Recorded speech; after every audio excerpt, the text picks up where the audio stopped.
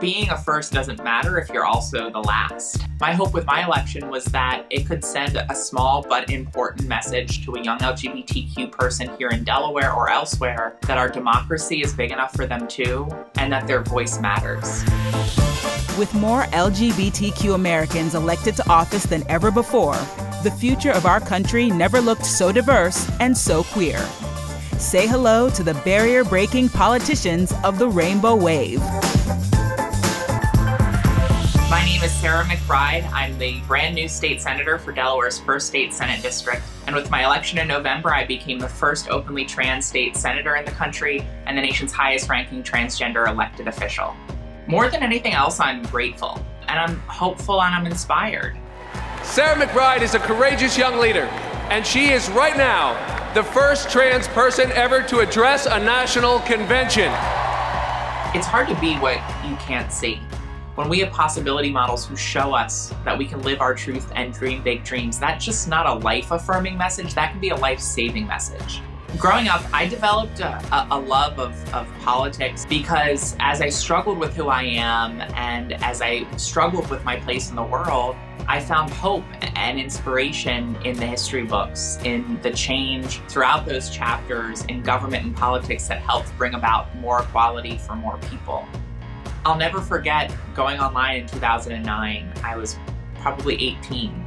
And seeing the news that Amanda Simpson had become the first trans woman to receive a presidential appointment. That was one of the first instances where I had that critical exposure to a trans person who wasn't the butt of a joke, who wasn't a dead body in a drama, but who was out and who was thriving. Ultimately, though, diversity in government isn't a luxury, it's a necessity, because we cannot craft effective solutions for diverse communities if we don't have the diversity of those communities represented at the table. I feel a deep sense of responsibility to ensure that I'm not just leaving a Sarah-sized hole in the wall, because I think about my experiences in my own life, from coming out to losing my husband, Andy, to cancer. And those experiences were hard, but they're relatively easy compared to the experiences of so many other people.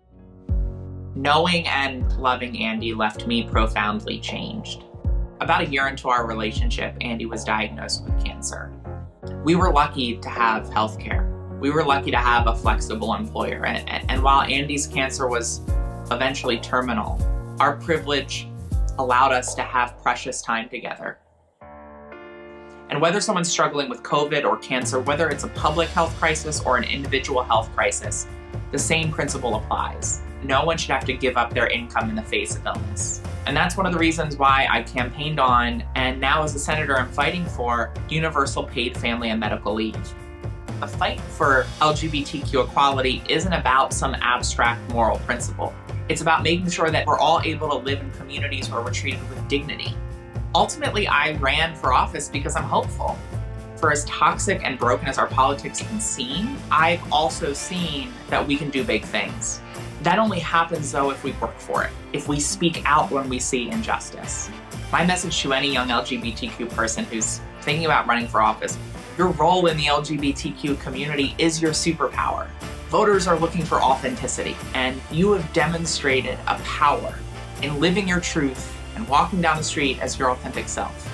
And so being LGBTQ, it'll make you a better candidate. It'll make you a better elected official. And that is something we should all be proud of.